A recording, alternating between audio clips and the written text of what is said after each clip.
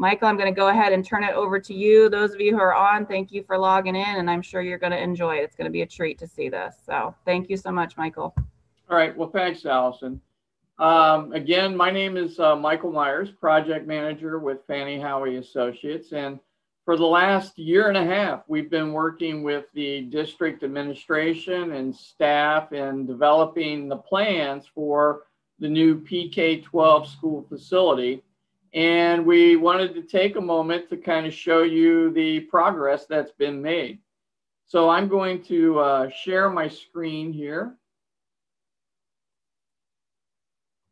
And hopefully everyone can see. I thought we'd start off with number one, just kind of taking a quick look at the overview of the new site plan for the school facility. And what we have is in this area over here where it says practice field, that is actually where the existing high school currently sits. Of course, that building will be demolished once the new building is completed and open. This is the existing parking lot area here where you see the mouse moving around. And then, of course, to the right of that, we have the brand new PK-12 school facility. That building's going to be about 225,000 square feet. So in comparison to your existing high school, which is just a little over 70,000 square feet, this new building's about 3 times the size of the existing high school. And of course, it'll house now all the students in the district. We also then have an additional parking lot over here for high school parking as well as event parking. And then we have a new football stadium over here because we're displacing the existing football stadium. Right now, where this portion of the building where you see the mouse moving is, that's roughly exactly where the existing football stadium is. And then down here in this area is where the existing baseball field is. And I think you've all seen the construction activities already ongoing out there, taking those facilities out to make room for the new building. So in addition to the new football stadium, there'll be a field house, which has locker rooms and restrooms that support the stadium. There'll be a new practice field over here, a little further down the hill, and a new competition baseball field. We've also included in the site planning room for 3 additional ball fields to be added down the road as money becomes available. So just for references, I'm sure all of you know, the building currently sits on top of a hillside. It's about 80 feet from the back of the building up here close to 1902 down to 2175 here. It's about 80 feet of fall down this hill. So right now this football field sits about 15 feet lower than the parking lot. So as you enter the football field, you'll be walking down into the field area. And then the practice field is about another 25 feet lower than the football field. The baseball fields in this area are roughly 40 feet lower. There's a large hillside here than the building. So you'll walk down the hillside to get to the baseball fields. Real quickly, I'll show you our current first floor plan, which has basically a separation of the high school from the elementary side of the building. So the right-hand side of the screen here is our elementary side of the building. This is our pre-K through 6th grade. On the first floor, we have kindergarten and pre-kindergarten as well as 1st and 2nd grade. We have our administration area right here in the middle. And then we have our high school side. And on the first floor, this will be 7th and 8th grade classrooms on the first floor with art rooms, district administration offices. That'll be the superintendent's office. We have an elementary gym here in the middle. We have elementary dining. We have our kitchen area. Then we have our high school dining up here. And then we have our main high school gym, new auditorium, and then our high school band areas, and an auxiliary gym here in the back of the building. We have our high school locker rooms with varsity and team locker rooms up here. We have a new weight room at the back. We have a new VOAG classroom with wood shop and machine shop. And then we have middle school locker rooms over here, along with a main mechanical room for the building. On the second floor of the building, again to the right-hand side, we have 3rd and 4th grade academic classroom areas.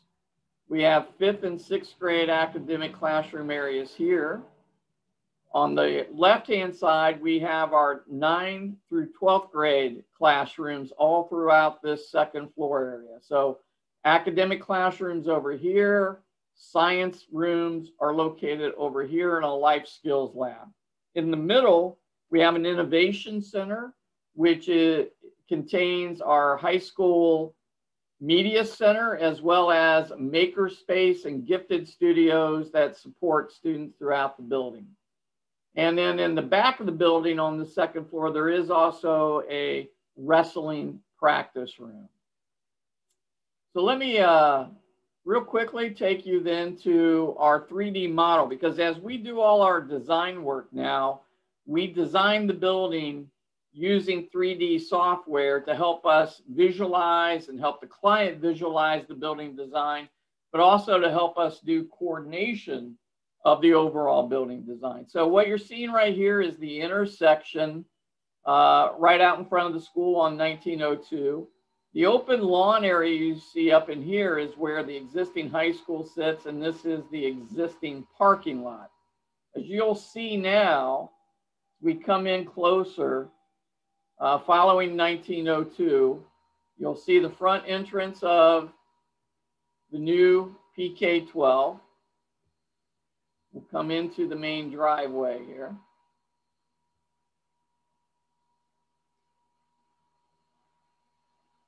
So there will be an entry on the right-hand side of the building for grades PK6 and an entry on the left-hand side of the building for grades 7 through 12. This front entry will primarily be for parent drop-off and visitor access.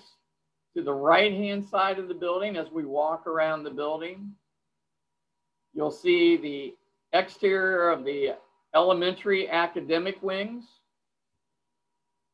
The building is made with brick veneer, as well as some CMU colored block veneer, and then sloping metal roof. In the back here is a playground area, so you see some of the playground equipment. Looking now here to the left is the end of the academic areas for 1st, 2nd, and 3rd, 4th. To the right is kindergarten on the 1st floor and 5th and 6th on the 2nd floor. We have a little elementary courtyard area here that will be inside a fenced area, so students can come out and use this area from the dining commons and go to the playground. What you're seeing here is kind of the mechanical room portion of the building, and I'll caution everybody, as we go through this, this is a work in progress. So you will see things in here that are still being fixed and corrected. For instance, that piece of equipment floating 2 feet off the ground, we'll be getting that fixed. But we're not showing colors or texture necessarily on the interior of the building. This really just helps us visualize and coordinate the outside of the building and the building materials. What you're seeing here is some metal paneling, and this will be the VOAG area of the building. To the right, you're seeing the new weight room area. And again, you'll be overlooking the hillside, the athletic fields, and the field house down the way. This is the new auxiliary gym. The auxiliary gym also has a separate entry that may allow for some community use of that gym. Here you're seeing the new band and music rooms, as well as a new scene shop. This will be the event entry for the auditorium and for the gymnasiums. There's also a separate entry for the district administration or the superintendent's office. And then to the right, you're seeing the 7th and 8th grade and the high school classrooms.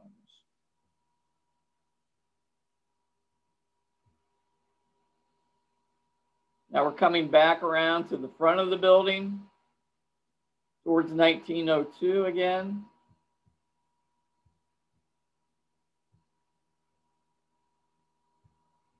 And we'll just go into the building here at this point.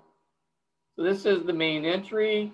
Visitors will be buzzed into the administration area where the receptionist has a clear line of sight of anybody coming into the building. Then we go into the main body of the building. To the right here, we have a new guidance area for the students. To the left, we have the 7th and 8th grade classrooms. On the 7th and 8th grade side of the building, we have individual student restrooms and staff restrooms instead of group restrooms. This is the stairwell up to the 2nd floor. This would be a project lab. Project lab for the 7th and 8th grade. Hopefully I'm not going too fast. There's another project lab across the way. More small group rooms for tutoring and project teachers, locked student lockers, a teacher workroom for staff to prepare lesson plans and work. And then we get into the actual 7th and 8th grade classrooms. They are classrooms on either side of an open extended learning area that students can use during the day to go out and work on projects. Inside of the typical classroom, again, we'll be working on chair and furniture selections later in the project, but you can see the typical layout. We have a teaching wall with marker boards. Behind those marker boards will be an interactive television. There are doors that connect to adjacent classrooms. And as you can see, classrooms all have a great view line out to the extended learning area. At the end of each academic wing is a large window area that allow for a lot of daylight into these spaces. We'll go up the stairs. Again, some pipes where they shouldn't be there. So this is the 912 classroom area, very similar to what you saw below, in that classrooms are surrounding an extended learning area. We come down here to, again, individual student restrooms and staff restrooms, small group support classroom. More classrooms here. These, I believe, are intended to become perhaps some of the math suites with a small extended learning area here for students to come out and work on projects in this open area. More student restrooms, the stair downstairs. To the right here is a new life skills lab. So you can see new kitchenettes in this area. We come back here, this is the science area. So we have 3 new science rooms. We'll go into, this is a new chemistry room. You can see some boxes hanging down from the ceiling. Those are electric cord reels for student access. Another science room, I believe this one is the intended biology room.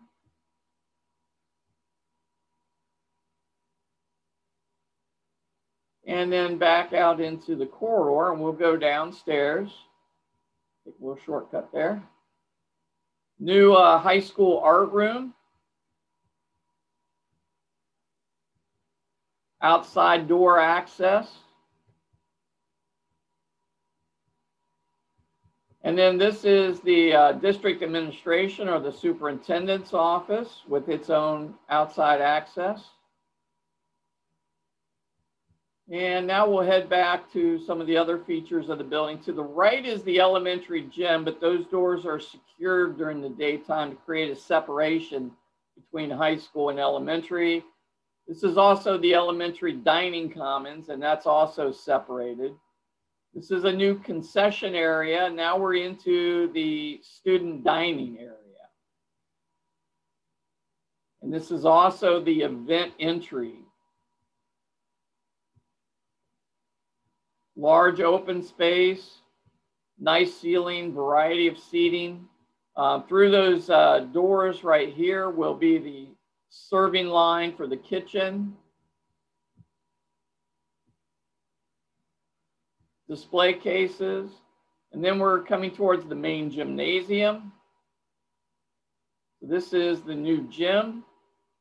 That's the visitor side seating that we're looking at there. We don't show right now all the graphics and the colors again that we'll have. So this just shows the basic layout of the space. The home side seating. We'll go back to the dining commons. We also have a new auditorium.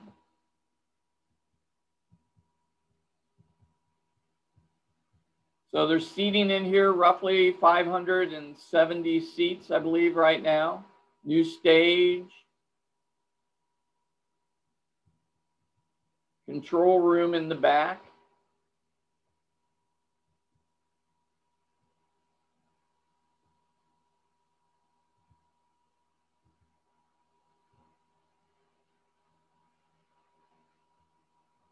And then as we go to the right here, this will be new music area for high school. So we have a choir room.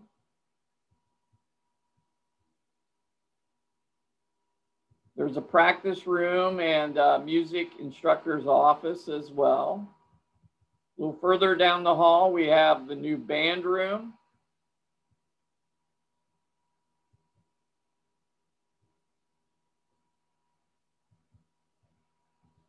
And continuing down the hall, we have a new scene shop to support the theater program. And that's directly across from this coiling door, which can open into the stage so scenery can be moved around. You'll also see there's a lighting catwalk and a spiral stair access up to that lighting catwalk. In the back here, we have a new auxiliary gym. This will also serve as a tornado shelter. So the walls and the roof of this structure have been designed to withstand 250-mile-an-hour winds. So this will be an additional gymnasium for student and community use. Now we're walking in the corridor, which is behind the stage and behind the main gymnasium. So these are the doors that lead into that gym, kind of the back side of the gym. And this will also be where the student locker rooms are. So we have the entrance here. We have boys and girls locker rooms on both sides. We have general PE locker rooms with restrooms and showers. We have an office space for coaches. And then further down that corridor, we have the team locker rooms. So again, we have a team locker room space with supporting restrooms and showers. And then right here at the end of the hall, we have a new weight room, which has a nice overlook out on the athletic fields, the field house and the baseball fields. Up the stairs is a new wrestling practice room. And then we go back down this back stairway. And we have a new VOAG. So we have display cases for VOAG, some classrooms on the left and right hand side. Right now you're in the wood shop area with mezzanine for storage space. Go underneath here and we're into the machine shop area with mezzanine, again, for storage space, new welding booths and various equipment. VOAG classroom. Again, there's two of those, one on each side. Very similar to the other classrooms. Then we'll walk quickly down the hall. To the left here is middle school locker rooms. Right now we're kind of at the back side of the dining commons. And we're going to enter into the elementary side through these doors. This will be the corridor the elementary students use to go primarily out to the playground and to their dining area. So this is the elementary dining with a nice floating ceiling. We also have some architectural features here showing you know, what eventually is going to be the high school and the existing middle school and the existing elementary school facades on the walls. And then we come towards the elementary entry. Very similar to the high school entry side.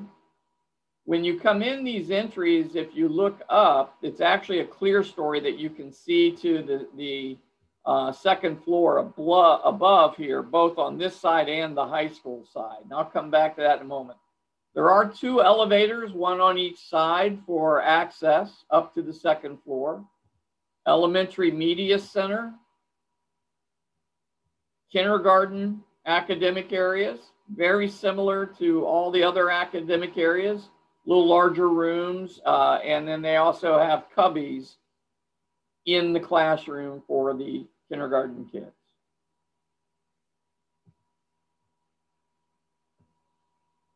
Stairway up to the second floor. First and second grade academic wings, they have group restrooms for the students. Again, same general classroom configuration, but with cubbies inside of the classrooms.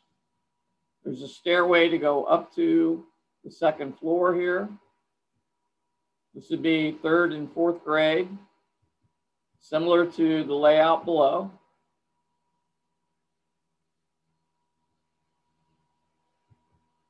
And then as we round the corner, 5th and 6th grade will be on the right.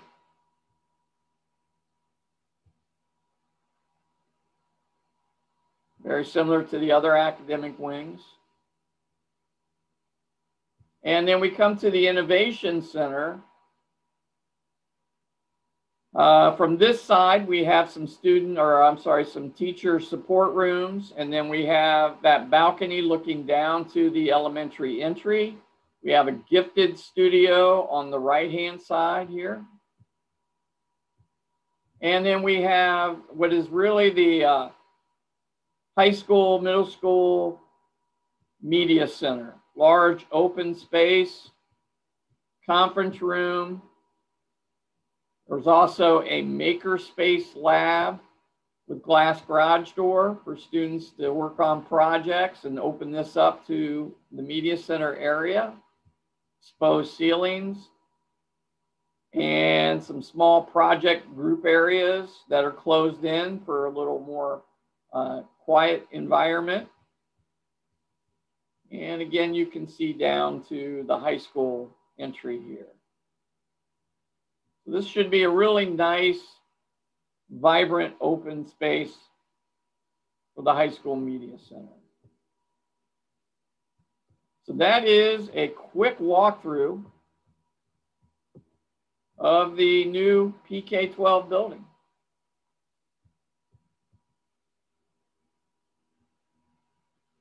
And I'll just real quickly walk around the outside and then kind of show you that grade elevation difference down to the football field. We're not showing all the stadium bleachers and things yet. That's still work in progress. So. All right, well, I hope you all enjoyed this tour and presentation of the new building. Hopefully I didn't go too fast or make anybody dizzy. So. Thank you, Michael. Not a problem. Thanks, guys.